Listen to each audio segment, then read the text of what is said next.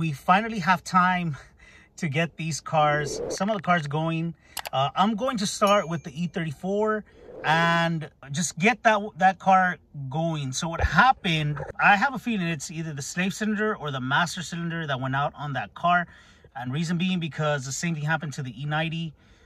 And so that happened with that one.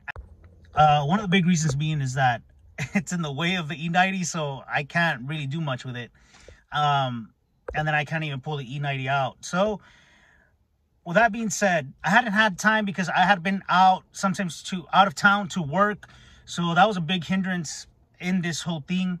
But, you know, this year I'm taking a little bit of a different approach and hopefully maybe start doing this more often. And I don't want to ramble on too much, so let's get started. So yeah, guys, so basically what happened was one day I was going to get on this car and it just stopped working. I don't know why.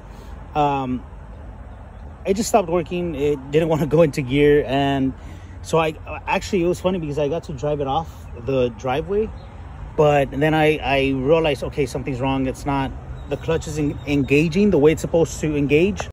And so right off the bat, I was like, you know what? This has to be either the slave or the master, and it's leaking.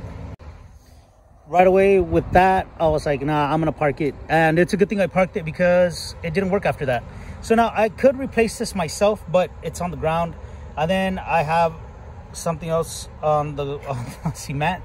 So yeah, so what we're gonna do is going to take this car to a good friend of mine.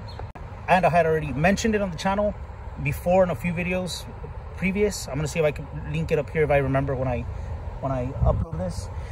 But yeah, hopefully we can get some footage, you know, of it getting there. Hopefully he's cool with that. And you know, I always like to ask before I start filming people. I don't want to just film people just to film them or anything like that. I'd rather them be okay with it than just sticking a camera in somebody's face. So with that in mind, that is what happened to the E34, and it's another car down. And just like that, we're gonna be closing the vlog, guys. Stay tuned. There's going to be an update on the E34, and we're just gonna keep going, you know, just trying to get them fixed as they break. So with that in mind, this year I'm gonna try to be a little more active on YouTube and Instagram and all the social platforms. I sometimes forget to even post on Instagram, and you know, I don't know, I need to be more consistent with my postings and all that stuff. So like I said, that's all for today's video. Hope you enjoy the rest of your day. And I just want to also remind you guys, if you haven't subscribed, please consider subscribing. Hit that notification bell button so you won't miss an upload. And with that being said, I'll see you on the next one.